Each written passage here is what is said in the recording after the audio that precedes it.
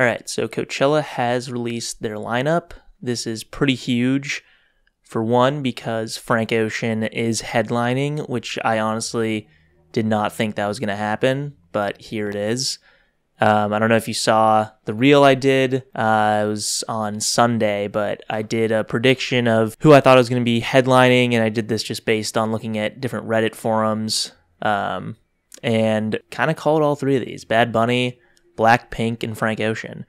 But again, I did not think Frank Ocean was going to be in there. I don't know if this says whether or not Frank Ocean's going to release an album. I don't think this says that. I could totally see him just doing his old material. Blonde still feels super relevant. He has those singles he did back in 2020. I mean, maybe we'll get a couple new songs, but I don't know. I can only pray that he's going to be doing a whole album by April 16th. I think it's a little wishful thinking, but you never know. But yeah, this lineup, pretty good. I was just going to go through some of the artists that I'm excited about. I haven't decided yet if I'm going to be going. I've been a ton of years to Coachella because I used to live in Los Angeles, and I haven't been back since 2019, and I think with Frank Ocean it's going to be absolutely insane. But yeah, so Bad Bunny, didn't really like his newest album, to be honest. I know it's like the album of the year and it was the album of the summer, but I don't know, it wasn't really my thing. I did really like the album, I forget what it was called, YHLQMDLG. I'm not really sure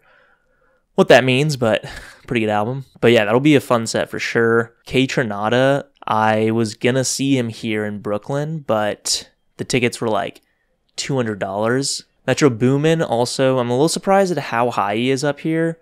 Like, he's in front of Pusha T, Yev's Tumor, which I wouldn't think he would be. But yeah, that'll be cool because I think he's probably just going to bring out like A$AP Rocky, probably Future, probably some other people that were featured on his recent album. Also, I'm seeing here Idris Elba. I think that's probably a play on the actor. I don't know who this is though, but I would assume it's not the actor. Also surprised at how low Saba is down here. People else who are on Friday, TV Girl, really like them.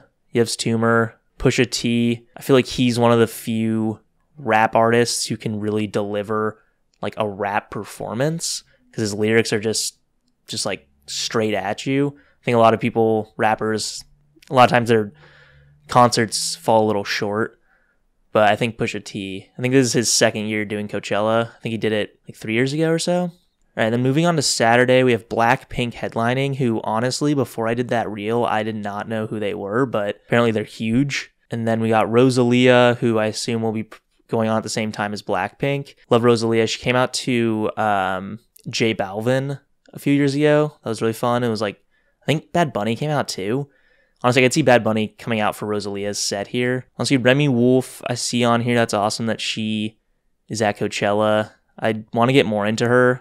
I just need to listen to more stuff. Young Lean, Muramasa, maybe he'll bring out A$AP Rocky if he's already going to be there for Metro Boomin's on Friday. Mark Rebier, that'll be a fun like comedy show and also just musical show. So looking forward to that one. Oh shit, Kenny Beats, I did not see him on here originally. That's funny. Man, I don't even know who he'd bring out. I actually saw him do this concert in Central Park, and it was him. It was right when he released that album he did this year. And then he also brought out Slow Tie, who was like super drunk, and I think he got carried off stage or something. And Isaiah Rashad, who also was very drunk, but he finished the set. And it was Tizo Touchdown, but I missed him. I'm honestly surprised he's not on here, unless he is on here and I missed it.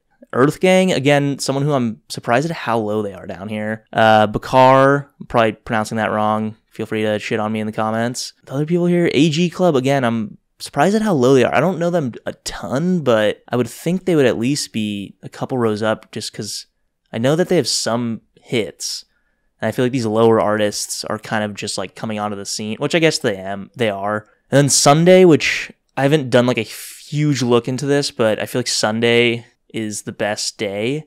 And I feel like usually they do Sunday as like the best day at Coachella, but the god himself, Frank Ocean, is going to be headlining.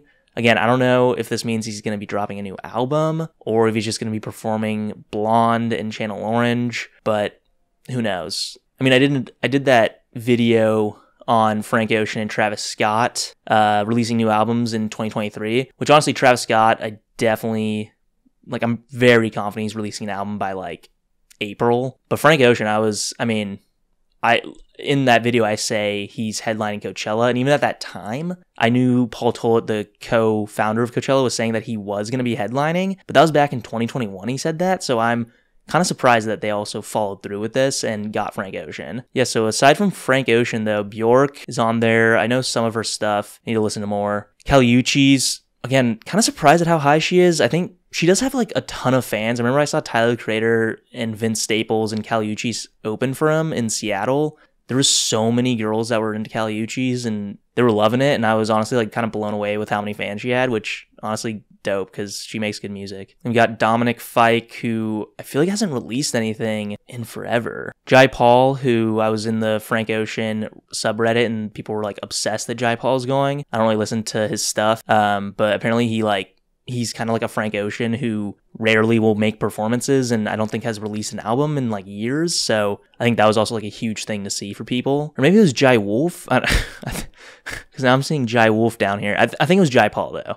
I don't know. Are they related? I have no idea. Ray Shremmer, I feel like they haven't really done anything recently, but you know, Shrem life. Alex G, really liked his last album. I feel like he'll have a really like chill set. It'll be kind of like a Mac DeMarco type of vibe. Oh, Fushi, again, probably not pronouncing that right. Go ahead, roast me. But she's in here, which honestly her features on, I think she was featured on like Vince Staples' project, and then also her feature on Steve Lacy's project was very good. So, and then No Name, kind of surprised at how low she is. IDK, I'm also pretty surprised at how low he is. Pure Born, and yeah, I think that's about it here.